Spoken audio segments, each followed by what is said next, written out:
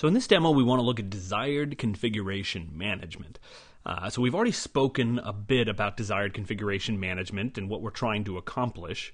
If we expand computer management and we come down through our various different features, like software updates, software distribution, operating system deployment, software metering, and so on, here we've got desired configuration management. And under that, we're going to find configuration baselines and configuration items. So we'll be looking at this in more detail, but the bottom line objective here is that we want to scan a set of machines to determine and report on whether they are compliant with a configuration that we desire them to have. So in other words, we define as a business what the baseline configuration should be.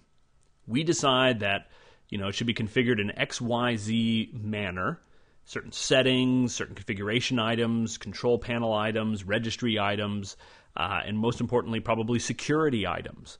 So a configuration that is the desire. So if we desire it to be that way, we need to be able to check and report on whether any configuration has changed over time. So when we initially deploy a computer, in particular servers, it might be set up just the way that we want it and according to our company policy.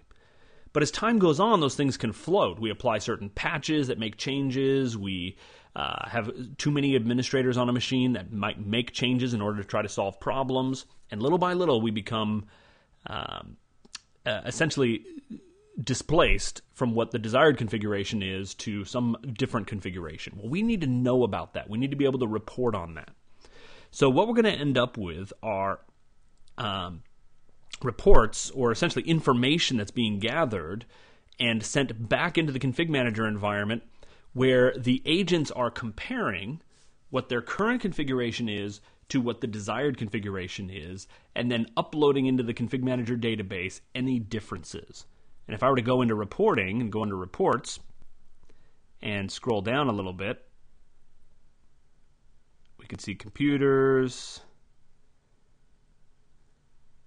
Here's drivers, devices. So I might need to look for desired. Here we go. Configuration baseline assignments, configuration of baseline assignments for a computer.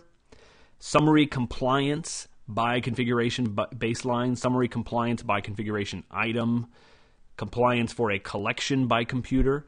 So in other words, we can start to report on compliance, and there's a bunch of them up here: details, compliance details. How compliant are the machines in our environment, right? So it's a number of different reports that we can report on, and we can use that information then to go back before there's a security breach, before there's a problem, and get the machines to be compliant with the way we want them. Now, to get this all set up, we have to start by turning on the agent. So as we've done with everything else, we go under Site Management, expand Site Settings, and let's go in here to Client Agents, and you'll find in there the Desired Configuration Management Client Agent. Go ahead and open that up. And as with all the others, all we really have to do is enable it. And we can take all the default settings if we want, or we can change a couple of things. The main thing we're changing here is the schedule. The default is to run every 7 days. Now, what is that doing? That means that once every 7 days, it's running the comparison report, right? So it's taking the desired configuration baselines that we're going to look at in a moment and running a scan of itself compared to the baseline, right? And then reporting back at that time any differences that it has.